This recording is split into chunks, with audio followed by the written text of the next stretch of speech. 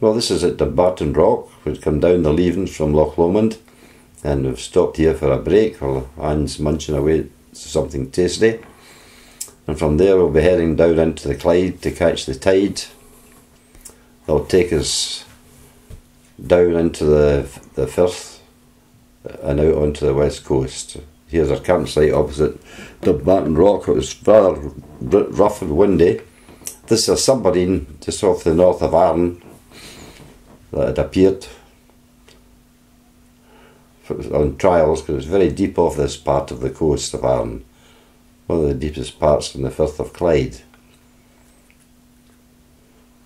I was quite glad I was no closer. I didn't fancy a submarine coming up underneath me.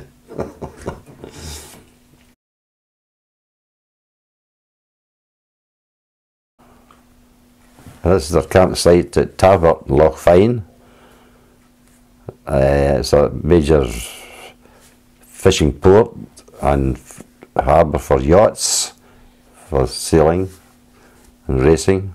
And from there we portage across onto the West Loch and out onto the west coast.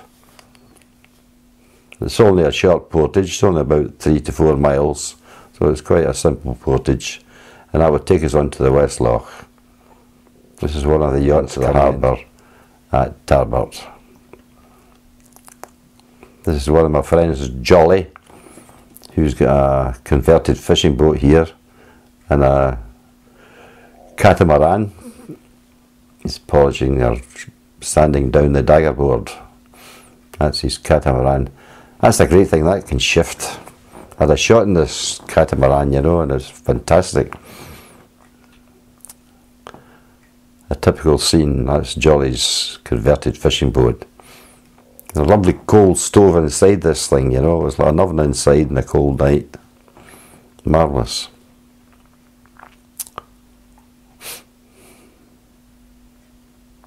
So as you can see, Tarbert's a busy place. And this is the start of the trip onto the west coast of Jura. And it was one of the largest parties. There was 4 doubles, 5 doubles and 2 singles, making it about 12 altogether. And that's Sandy Lyons, who's got a haulage contracting business, and he supplied the transport free of charge. Great chap. He's a member of the Scottish Hostlers Canoe Club. And here we are, got the canoes getting loaded, carried into the water. We carried them in empty, of course. We treated the canoes very carefully because they were either canvas or PVC. Tough, but we looked after them. If you looked after the canoe, they looked after you. There's Joe with the waterproof bags that were used for carrying your spare clothing, sleeping bags, etc. It was essential that they were kept dry. And this is our campsite at the head of West Loch Tarbert. And here again we've got good roomy tents and a mountain of gears. Amazing what they can carry, the canoes. Spare clothing, sleeping bags, tents, and enough food to last us for about 2 weeks, if need be.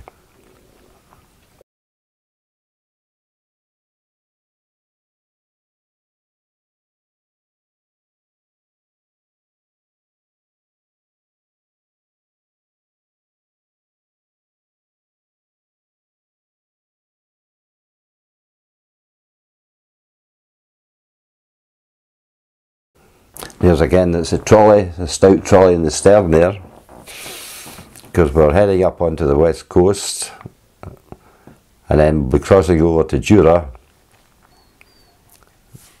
and portaging from there across onto the west loch in Jura. Normally the trolleys are collapsed and stowed in under the stern, but because we're having an immediate portage, we've just left them up, strapped onto the deck.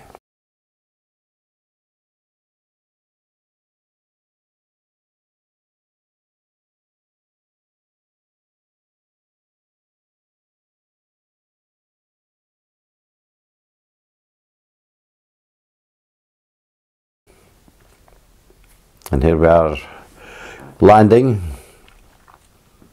on the east side of Jura.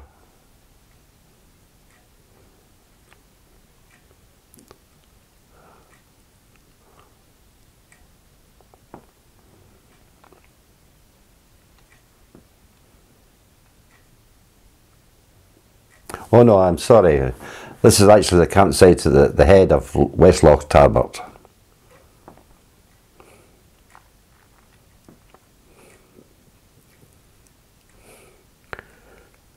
Canoe's getting hauled up.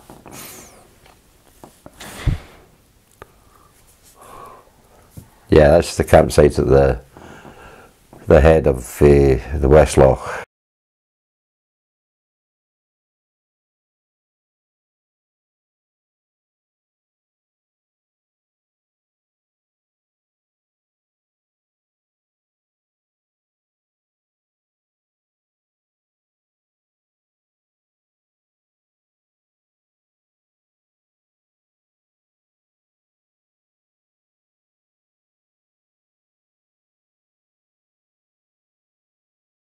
Fly sheet going on the tent. Fly sheet is quite essential because it takes the worst of the rain off the tent. If you don't have a fly sheet and you're sitting inside the tent and you touch the wall of the inside of the tent, the rain can come through, starts dripping through. So a good fly sheet is quite handy. And this is typical of the amount of gear that we carry stored inside these canoes. A good spray deck, and we didn't have wetsuits in those days, so a stout PVC jacket was very good shelter from stormy weather. It would clip over the spray deck, and even though the waves were maybe coming over the top of the canoe, very little water got inside the canoe. Like that. Very effective.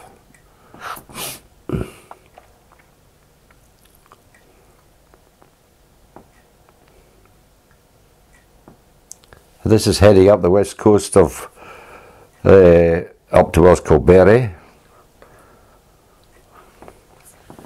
Just a slight wave, no problem here. The canoes can handle that all right. And of course, if the weather gets rougher too, each paddle stroke can be a support stroke as well. You altered the feather of the blade so it was flatter in the water and acted as support in case of a capsize. But in all these trips I've been on, there's never a capsize as such. We always took care that the weather was canoeable without the danger of a capsize. If the weather was too bad, say a lot worse than that, we would stay put or head for the nearest shelter.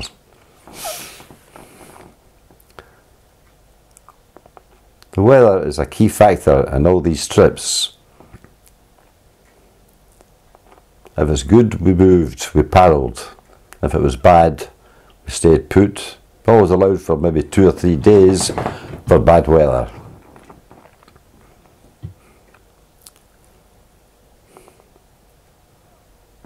It's Joe coming in.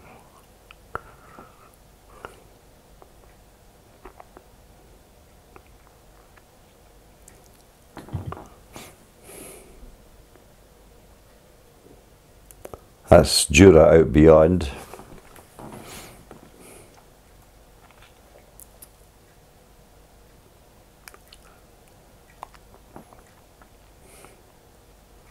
And here we're on the east coast of Jura now, and we're preparing for this portage across into Westloch Jura.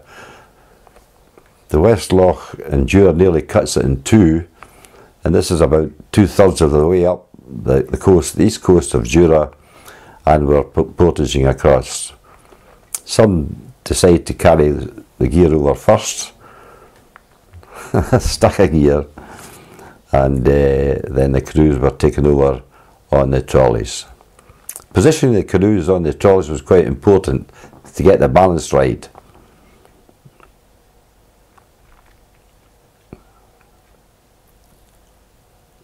because it wasn't a surface road, it was a rather rough track. And this is an empty cottage in the West Loch in Jura.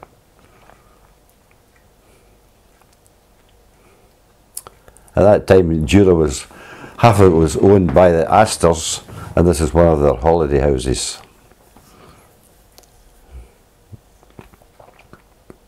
It was quite funny inside the house. There was the key was under a slate at the side of the door, and it was sparsely furnished, but the centrepiece inside the house was a little big brass double bed. And there was a huge fight as to who was going to sleep in this bed, you see. So we decided to be diplomatic that nobody would sleep in the bloody bed. So we camped outside. That was quite funny.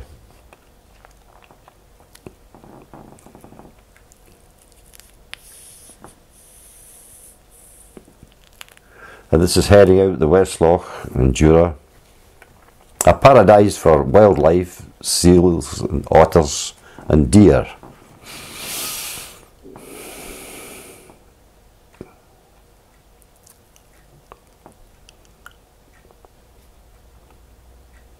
And that's Colonsay out beyond, about 8 miles out beyond. So you can see that acts as a barrier for the westerlies. The seal's been very inquisitive, they follow you for miles.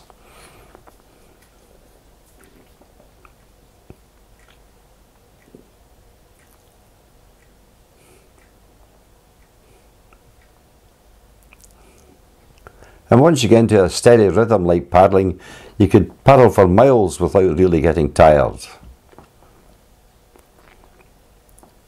And here we are on the west coast of Jura with the big fire, looking out to Colonsay, and tons of firewood. This is at Sheehan Bay, a marvellous campsite. Logs. And we'd have a smaller fire for cooking on. And there's a lovely wee burn, well, it was the size of a river, down to the campsite and out onto Sheehan Bay.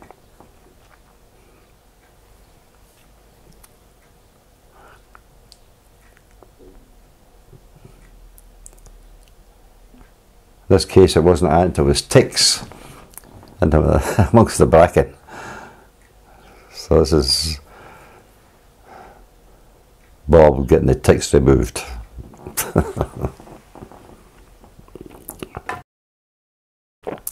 One way is to burn them out with a cigarette end. Rather painful, but it worked. And this is the pool. It was big enough for a swim and a wash in Sheehan Bay. A paradise. And here we are across at Skalsig and Colonsay. And John McConville pouring a wee dram. He liked his dram. And that's Jura in the background. Colonsay is another marvellous wee island with lovely campsites and a sandy bay. And we landed here at the village.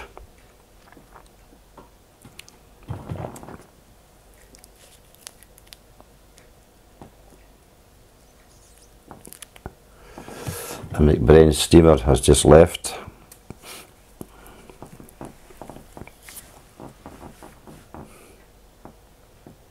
And another lovely sunset from Colonsay, looking back across to Jura and the Corrie Vrecken, the north end of Jura. Beautiful.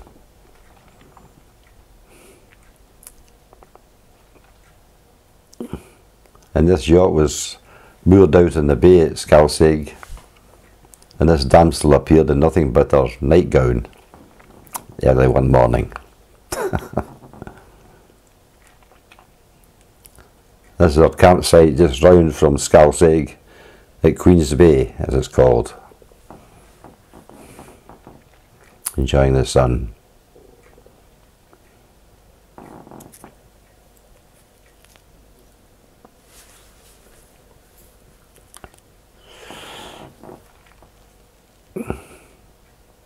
Here we are loading up to leave. There was an early morning start at 6 in the morning because we had to get the tide right to go through the Kodachrome. It was most important that we got there almost at slack water as such. Because to try and get in through the Kodachrome against the tide can be too dangerous. So it's essential that we get there when there's almost no tide flowing at all. So it was a very early start. And this is us heading across to the north end of Jura and the Kodachrome.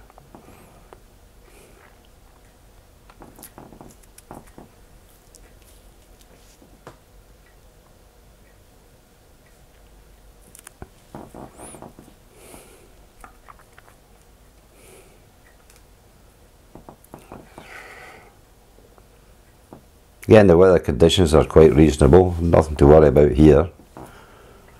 Canoes can cope with this, no problem at all. It's a nice steady paddling rhythm would take us across.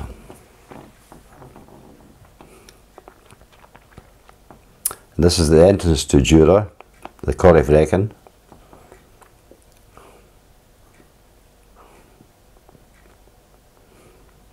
And we got there just in time, because it wasn't the flood tide that was going to cause the problem, it was the ebb coming in from the west. It created a huge wall of standing water. Once we look back, we just get in time into one of the lovely sheltered bay at the north end of Jura, which we could camp in.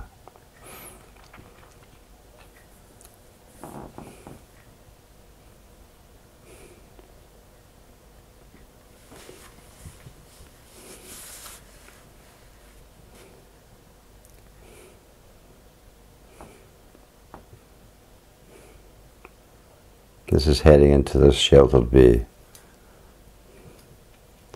because the tide was just beginning to turn behind us. And with the ebb tide, there's no shelter at all, there's no slack water at all. It's just a wall of standing waves right across from north to south.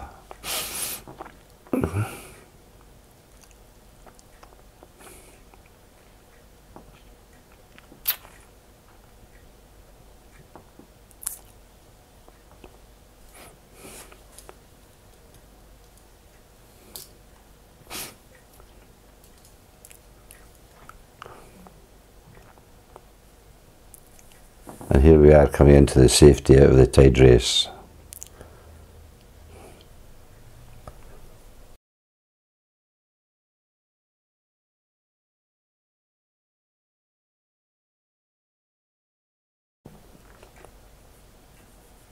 So that was the end of another very successful trip to Jura. And this is back at our clubhouse in Loch Lomond at Auchendennin, loading up for a typical weekend on the loch. The canoe's getting loaded up with all the gear. These canoes were more or less built at home, canvas canoes costing about 14 to 20 pounds and looking onto Loch Lomond. Sleeping bag and spare clothing is wrapped up in canvas bags.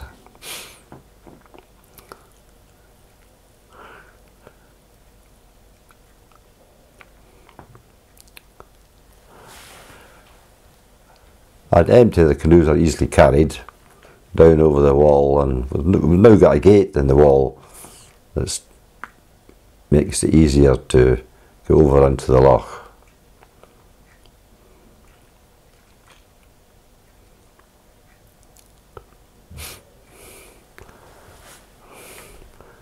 Loch Lomond was a training ground for all these trips on the west coast, because Loch Lomond can be nice and calm, but it can be very rough indeed. In fact, sometimes I would say it can be worse than the sea, because in a strong wind you get 4 or 5 waves to the one, say, in the sea, the water being lighter. You get a steep pitching wave, so it provides very good training for the canoeing. So the canoes have been carried down, and now we carry down the gear. and set off for a typical weekend in Loch Lomond.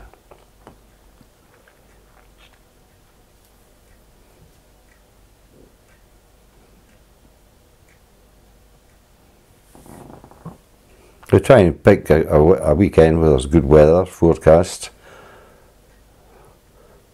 and this is on one of the islands, Inchlunig, looking across towards Luss.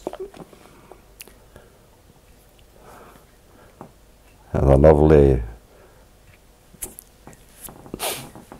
morning, all lying out getting the sun. We even carried a portable gramophone. And there's Lilo airbeds, so we had all the home comforts. And this is us playing about with the sails. These were small masts we got in the ex-army stores that were used in RAF, the rubber dinghies, if they were ditched at all. A small telescopic mast, but ideal for the canoes that could be used with a falling wind, and even if the wind was coming on a quarter astern, provided extra, or an umbrella was another way of using.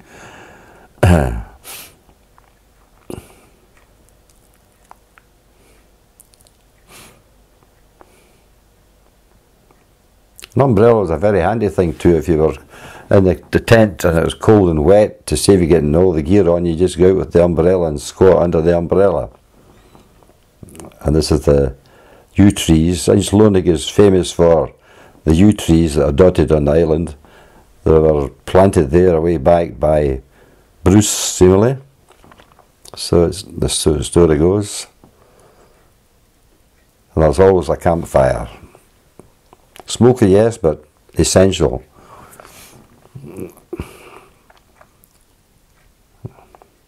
That provided cooking in the centre for the crowd to gather around and cook and yarn and talk about things.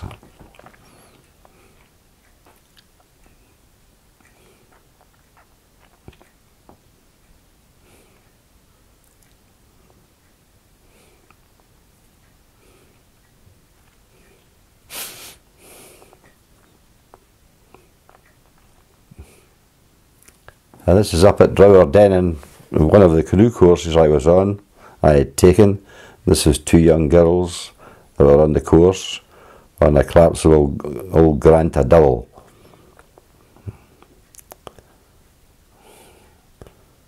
They were very popular at that time. All the canoe courses were pretty well booked up for several years.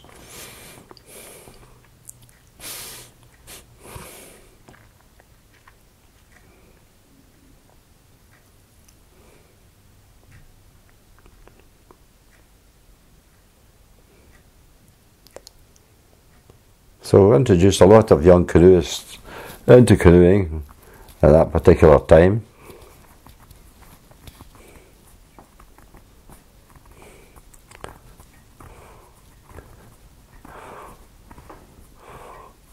And as you can see, the loch can provide quite a sizable wave. Well, this is another trip that started from Glenfinnan in Loch Shiel down into Loch Shiel, and this is the burial ground of one of the clans, the McFarlanes and the McNeils, I'm not sure which. And this small island, the burial island in Loch Shiel. And Loch Shiel would take us down to Acharachill, and from there would portage down the river and then out onto Egg and Rum.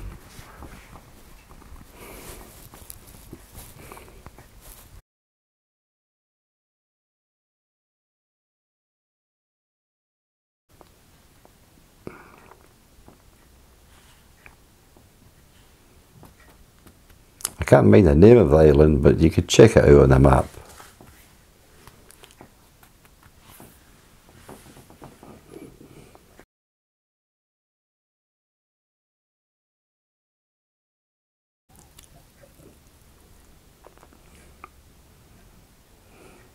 He's just having a drum up.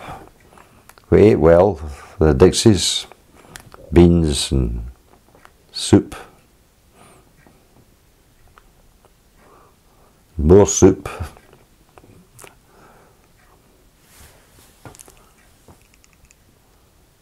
And here we are, we're going down the river, Arichel, down into Loch Moidart.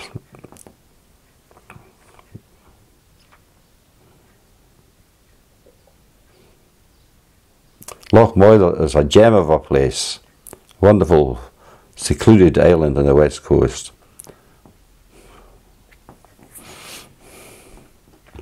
Well worth a visit.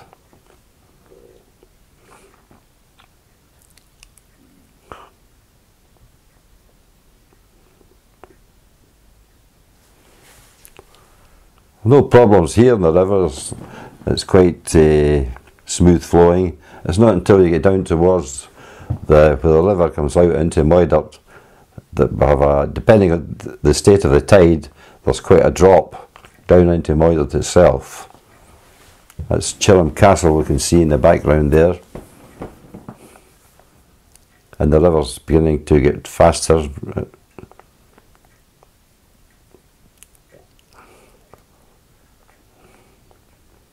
And here we are going down the rapids, that's myself and the double, down into Moidart.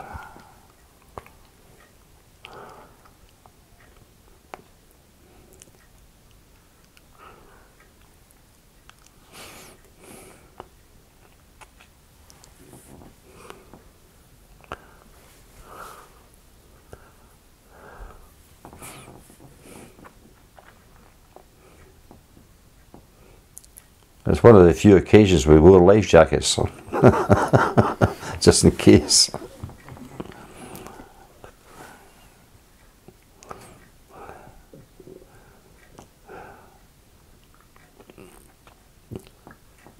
John McConville here, he nearly goes over, but he manages to stay upright. Just makes it.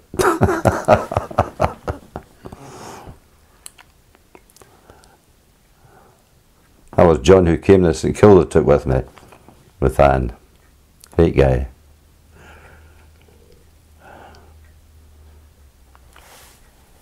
This is us heading from the Moidart out onto Egg, the Scour of Egg, another wonderful island, dominated by the spectacular landmark of the Scour of Egg on the left there.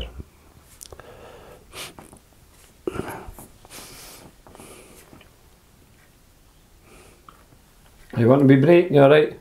You okay? Fine, Carry on, yeah? In the flow, that's fine, that's okay. There's about 8 miles out to Egg, and the weather is quite reasonable. Always make sure a crossing of over 4 miles that the weather is good, because to paddle 8 miles, if there's a strong headwind, can double that almost to 4 or 10 miles. So another 4 or 10 miles you've got to paddle. We're heading onto the bay on the east coast of Egg.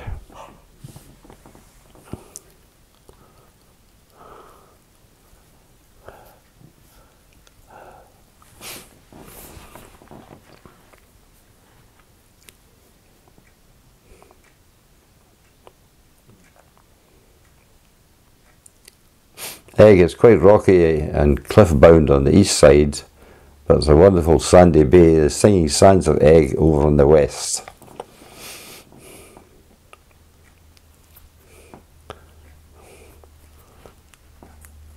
This is us rounding the coast of Egg, which, as I say, pretty well surrounded by cliff, and then we come round into this wonderful spectacular scenic view of the Singing Sands and Egg looking on to Rum, across the Rum.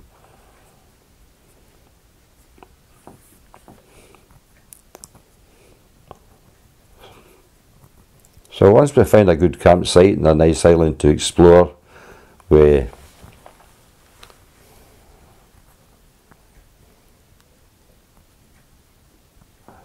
bit of surf coming in here, so we've got the canoes, and this is Ronnie, and a Gantuk canoe. It's one of the best designed canoes that Joe Reed ever designed and built, a Gantuk. A terrific canoe, terrific sea canoe.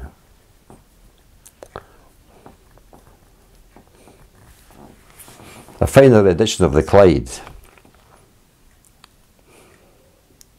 Lovely canoe to look at,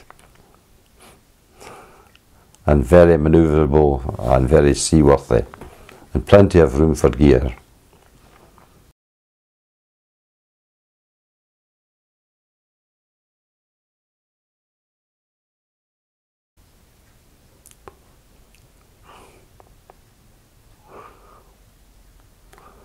On a previous occasion, on a visit to this island with my friend, the Alec Davison, the waves were about 3 times the size of this, so quite a surf coming in. And Alec coming in, he capsized actually, but came to no trouble. Just got a bit wet.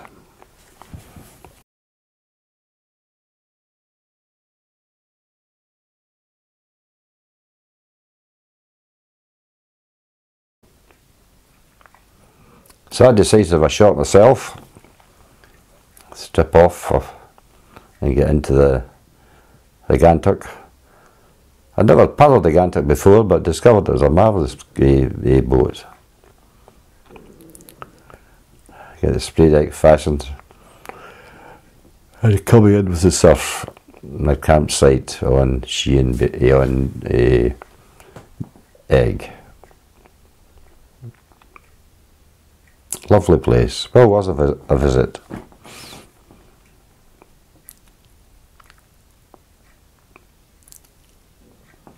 This is us now we're on Rum. We crossed from Egg onto Rum, which is only about 3 or 4 miles. And there's no sandy bays on Rum as such. It's pretty mountainous and cliff bound. And of course it's famous for, it's a deer sanctuary. And the deer are very tame. They come right down into the tent looking for tidbits.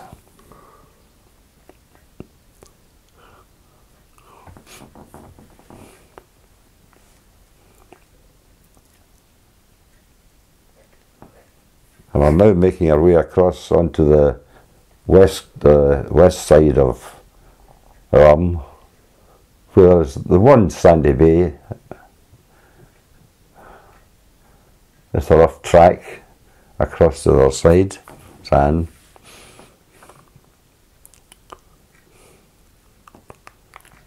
And there's nothing here at all until you come across this amazing site of this mausoleum. It was built by the Bulick family, who owned the island at that particular time. And they're entombed in this fantastic place on the west coast of Rum. Amazing. I mean, there's nothing else but this, you know. Quite amazing. Got into a lot of trouble. Back to our campsite.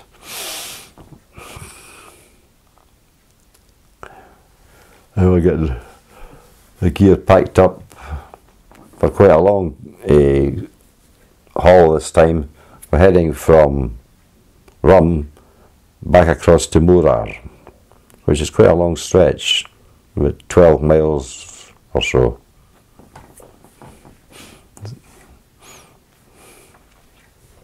All the gear getting packed up.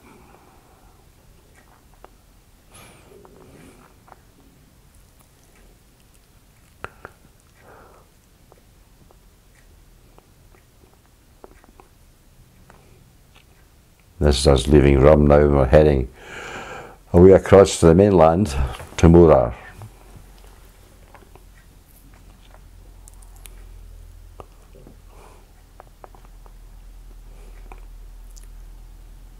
This was quite a long day, but the weather wasn't too bad. Again, it's important that a long stretch like this, that the weather is canoeable, because it's wide open on all sides by this time. You're right in the middle, surrounded by the giant islands of Skye and Rum and the mainland. That's the point of Sleat.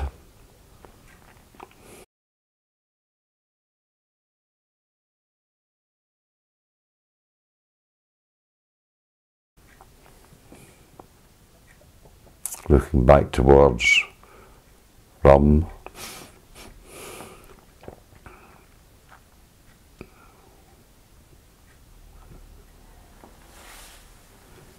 And looking back onto the Scour of Egg and the lovely sands of Morar Bay. We were glad to get here. The next day was beautiful, and you have this lovely stretch of golden sand at Morar, where we made our final camp at the end of the trip. So a nice semicircular trip. We started off at Morar to the south, out onto Egg, and then on to Rum, and then back into Morar. It was a very popular trip. And back at the campsite at Morar, as we yak away about this and that and so on and so forth. Most enjoyable. Nobody's the worse for wear, and we all had another very enjoyable 2 weeks trip on the west coast. No trouble with the canoes, no injuries with ourselves. Back safe and sound, and transported back on the roof of various cars back home.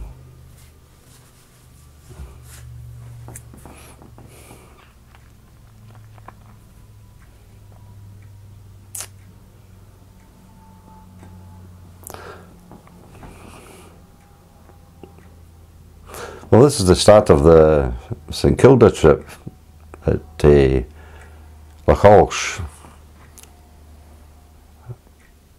We're camped here at Broadford on Skye.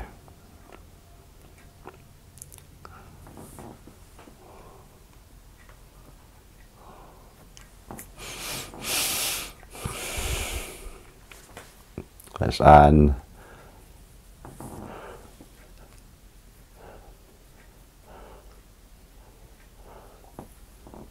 And John McConville, who was with us in the single, a PBK 15, had joined us for this trip out to St Kilda.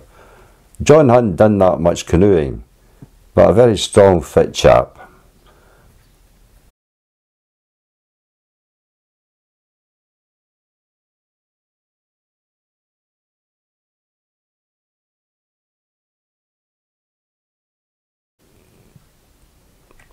And this is on the island of Scalpay, where we had landed at the bottom of the sound of Lassie. And this is heading out from the north of Skye. We've headed up the sound of Lassie to the north of Skye. And this is us heading out towards the Uist, North Uist. Weather was good. Forecast had to be good because we had a 25-mile crossing here or thereabouts. So the weather had to be favourable.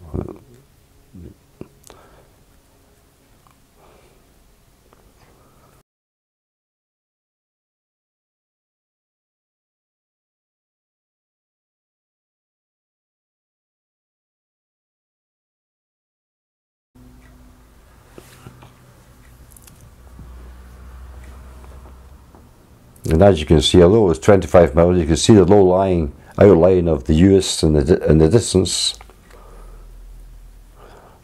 So it gave me the overconfident outlook that I would pick up St Kilda eventually, because I was sticking out almost 2,000 feet high out to the west of the Uist.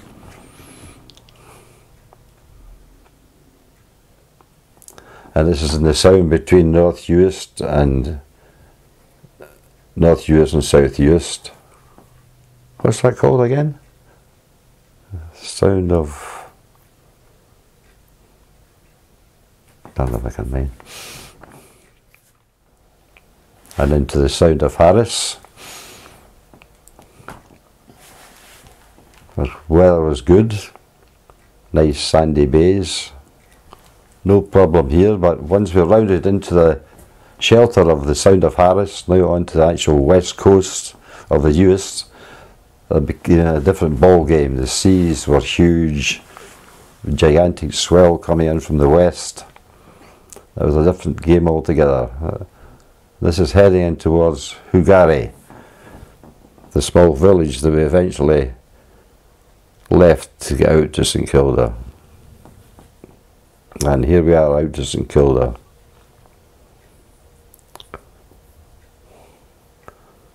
John had turned back after about 2 or 3 miles out. The weather had proved too much for him and his single was getting tossed about like a cork, so he turned back. But Anne and I plodded on, and eventually we get round into Village Bay.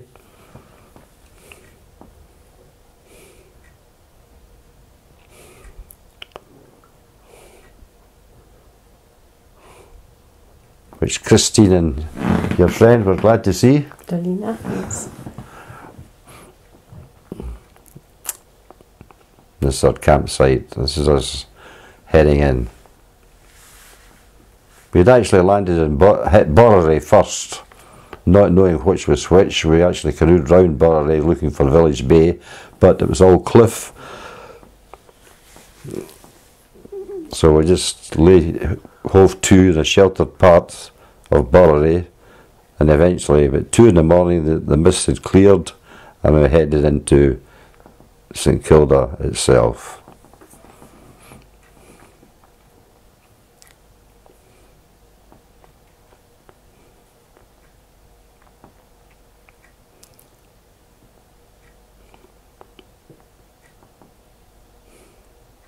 Looking back onto the stacks of Borroway in the distance. That was the island that we hit first. And the first sign that the land was there were the seabirds coming out, flying out from through the mist, so that we couldn't see the actual islands, but we knew there was something that lay ahead because of the birds were flying out and flying back. There must be something there. Thank goodness.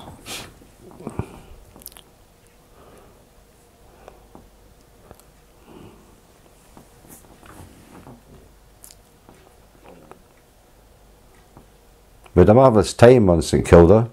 The army base had a base there, and they treated us with VIP treatment. And this is us going back in the puffer from Lochmarrie. They transported after a week on St Kilda. The army officer there said that if we tried to canoe back, it would cost us £5,000 or so to launch a lifeboat if anything happened. So they got us back in a big landing craft to Lochmarrie on North Uist, and with the price of a half bottle of whisky we got a lift from Lochmarrie back to Oban. This is another 2-week trip. We're on the steamer out to Barra on the Hebrides, and we're going to explore the islands south of Barra. That's the Clyde double been lifted onto the pier.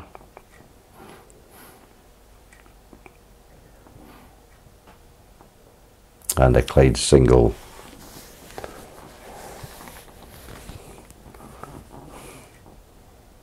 Two doubles, that's Kishmule's Castle. 2 doubles and 2 singles in this trip. Kishmule's Castle on Barra, which has now been re-roofed.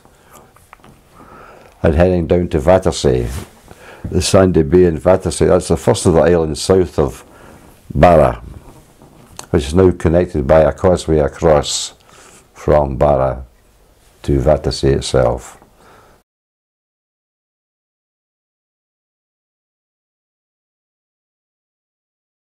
Archie and a Clyde with his box of goodies in the stern. It wasn't a long trip as such from Barra down to Mingulay and Barra Head. It's only about 12-15 miles, but it was a trip of exploration more than anything else. and fortunately the weather was kind to us.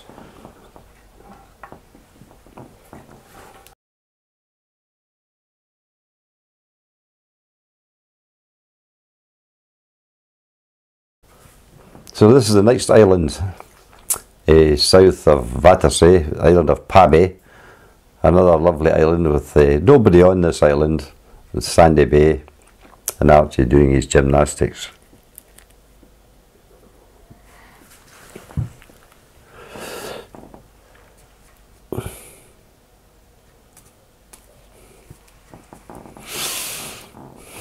They're all pretty strong swimmers, which is handy.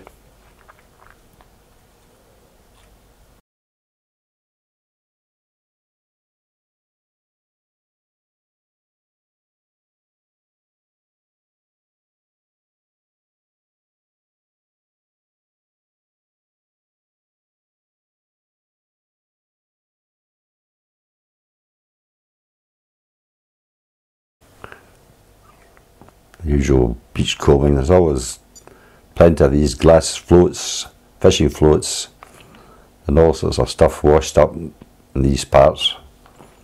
And this barrel providing some sport.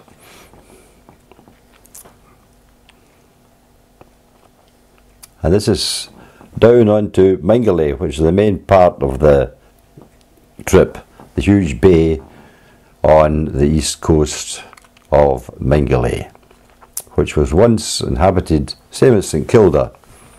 And this is a campsite up amongst the remains of the village, looking onto the beach at Mingalay. Mingalay is like a miniature St Kilda. It rises from the bay, facing southeast again, up onto the huge cliffs on the east side of the west side of the island.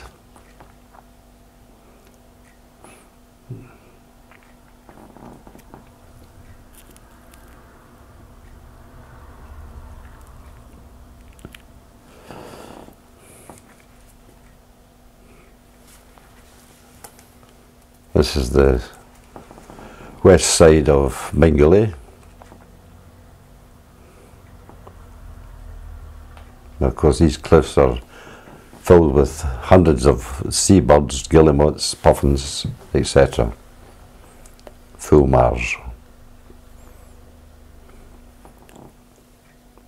And it's this part of the coast that eventually we're going to canoe up round, up towards the north.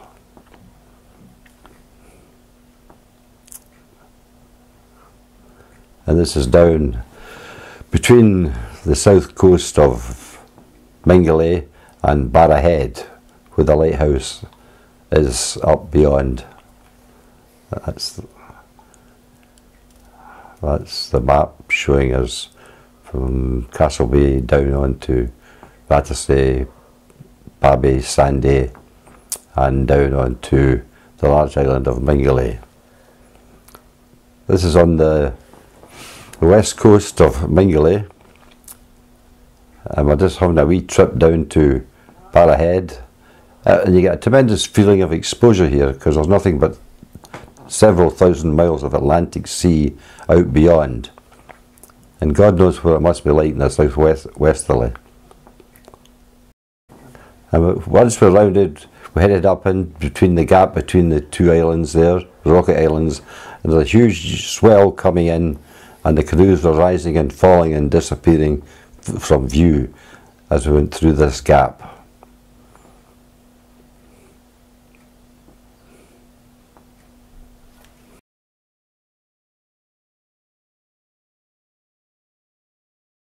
And this is now back up on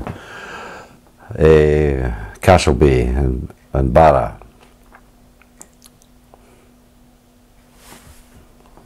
So here we are up at the north end of Barra, the cockle stands where the aeroplane comes in to land. It's more or less the end of the trip. It had been a very pleasant trip of exploration.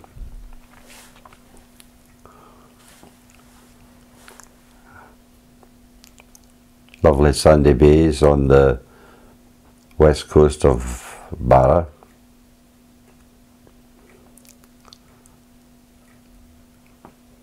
And from there we got the steamer back home. Again, it was a very pleasant trip, no problems. And this is another trip to Staffa. We started off from Oban, out along the Ross of Mull, out to Iona, and out on to Staffa. 6 of us, 6 singles.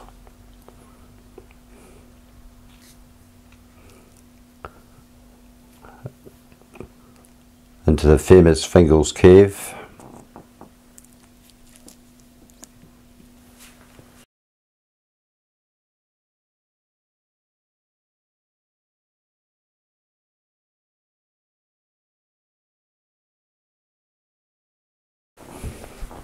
And from there we went out onto the Tresnish Islands, which is a bird sanctuary, the island of Lunga.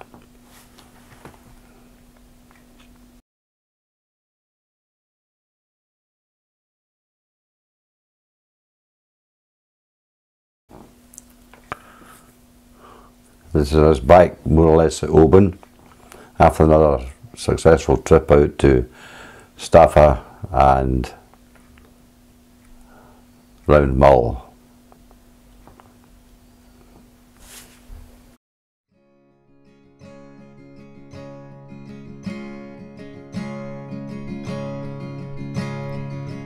Oh, the summertime is coming, and the trees are sweetly blooming, and the wild mountain thyme blooms around the purple heather. Will you go, laddie, go? And we'll all go together to pull wild mountain thyme all around the purple heather. Will you go, laddie, go? I will build my love a bower by yon clear and crystal fountain, and on it I will place all the flowers of the mountain. Will you go, laddie, go?